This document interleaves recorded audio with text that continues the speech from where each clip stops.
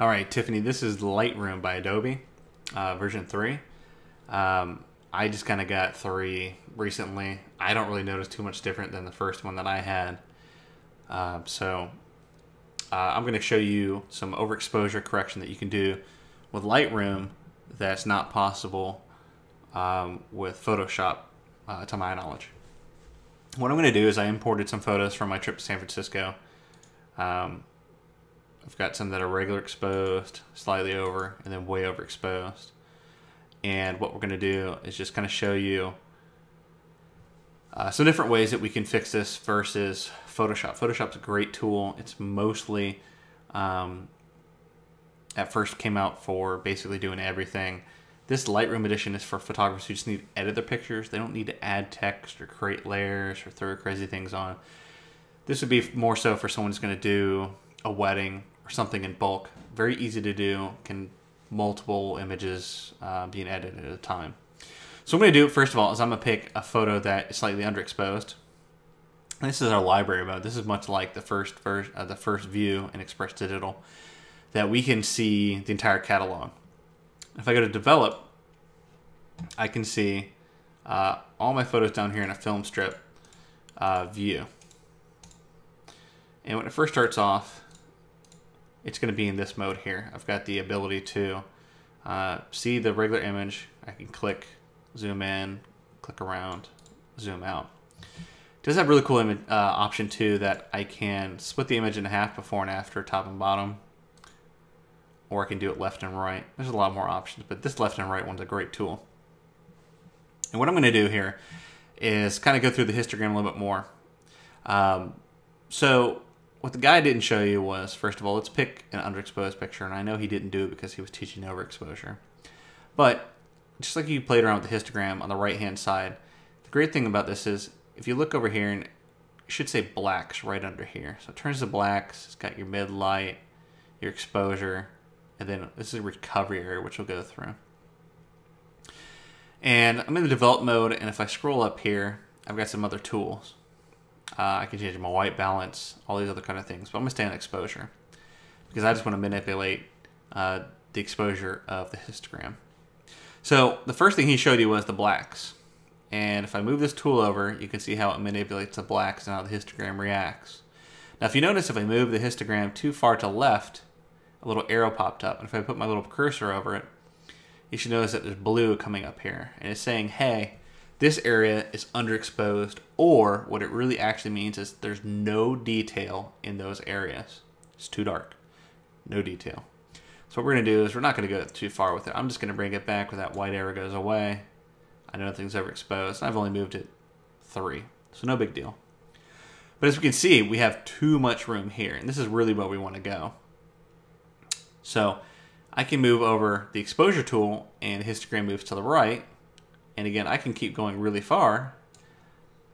And if I put my cursor over it saying, hey, these are the areas where there's overexposure, or specifically no detail, it's too bright or white. So I'm going to bring that back down to what my eye would typically see. And see if I leave it right about there, there's still room here. You can see that there's still room. If I go over the cursor, it shows nothing overexposed. And the thing to remember is that if I move that exposure tool over and it showed just a little bit of red, a little bit green, now it's yellow. It may be hard to see on the screen, but it's right here. It's on the wave. Some of the waves. So even though the histogram's telling you, if you look at it statistically, that, hey, nothing's overexposed, there may be overexposure, but it may not be important. So let's say that I don't really care if part of the waves are overexposed. No big deal. I can do that. So I still have room to play with to make the picture look however I want it to come out.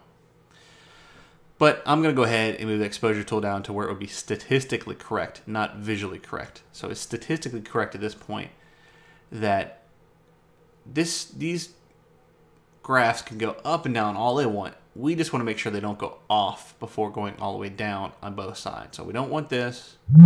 We want it to go down before it goes off to the side. Now you can see before and after, much better picture. But again, we kind of played with a photograph that was underexposed. So this would be an example of how, very briefly, an underexposed photo can look more like what your eye would see. Let's go to one that's about halfway. It's not too bad overexposed, not really bad. It's just not great. You look at it and go, looks like someone just took it with a point and shoot, no big deal. But let's use those same things. You can see you got a lot of room here in the blacks, and just like the guy I showed you, I'm going to move it to the left and fill up that area right until it's filled and there's no highlights coming up in this warning tab. This is my warning tabs. Warning, underexposure, warning, overexposure. And you'll see by just doing that, the photo on the right looks much more polished than the one on the left. What you can't see is I actually have two monitors. So on the second monitor, it's full screen image and it looks spectacular. Really good image. Now remember, this was just a kind of decent image we'd had before. Again, you could do the same thing with Photoshop, but the recovery tool is what really comes in handy when we have overexposure. Overexposure is much more likely than underexposure. Now I'm going to finish this off. And again, if I look here, there's a little bit in the waves that are creating some overexposure. I don't really care about that. It's white, no big deal. Maybe I want to add a little exposure to it. But you know what? It doesn't look very nice. So I'm going to go ahead and go back to where I was.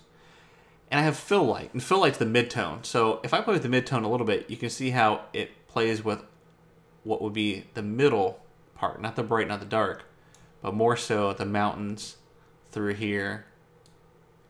These are the things getting played with. So it's just an easier way to kind of do it than Photoshop. Photoshop's great, but this is kind of convenient, especially if you're going to do 10, 12, 15 pictures or like a family shoot or a wedding. So the final one, we're going to go to one that's overexposed. This is just a picture that just doesn't look good. We got to do something about it.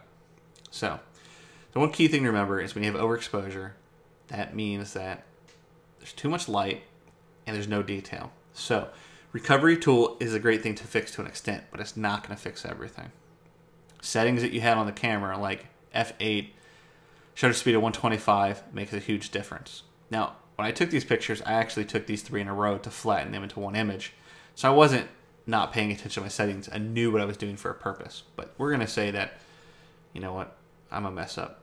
So first thing I'm going to do is I'm going to go to the black ones. That's just the most obvious. And I'm going to fill it into where it looks good. Right about there. Now, if you look at it, it doesn't look actually as nice as the second picture that we had earlier.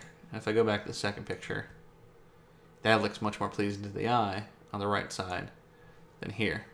If you notice, the reason is mostly is that sky in the middle just, doesn't have that blue to it like the middle one does. It doesn't have that tonal variation, the variation in the blue that we would see with our eyeball. But the camera doesn't pick up as easy. Now, we've got this tool. And obviously, the histogram's way too far to the right.